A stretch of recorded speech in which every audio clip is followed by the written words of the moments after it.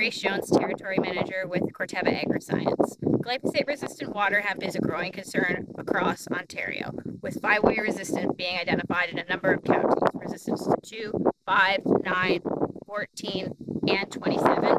This means we need to be managing this very diligently with a number of different actives. Identifying the water hemp is the first step. So at the cotyledon stage, you'll see that there is linear cotyledons, and then with the leaves emerging alternately after that.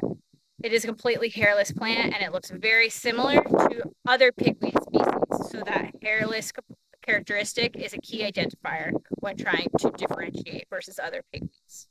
Water hemp is a very prolific seed producer, so it is very important that we are managing it before these weeds go to seed in season. So incorporating the Enlist weed control system onto your farm is one of many tools that we can use. To start, we need to start clean so we can stay clean. So having a residual chemistry down up front is vital.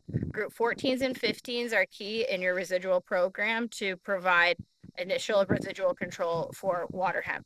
A product like Diligent from Corteva, which contains flumioxazin, will provide residual control for water hemp.